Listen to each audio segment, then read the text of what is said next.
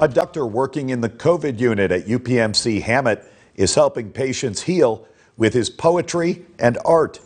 Julia Hazel joins us now live at UPMC Hamot with much more on the story. Julia.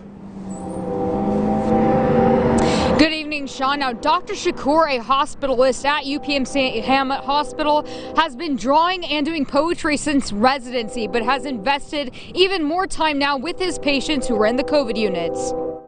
The art of healing is the soul of medicine.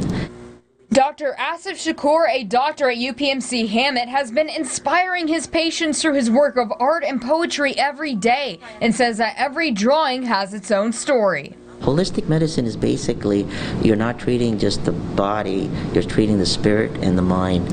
And I use poetry and I use art as a form of healing.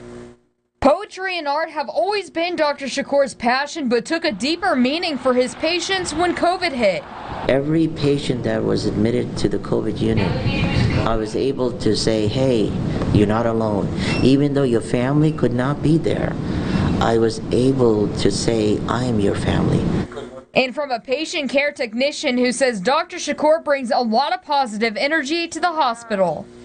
It gives them, something to be able to look at and view, and helps them, get through their stay here.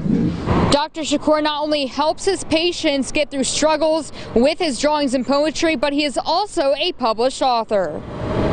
And through his artistic talents, grows a relationship and a bond with his patients.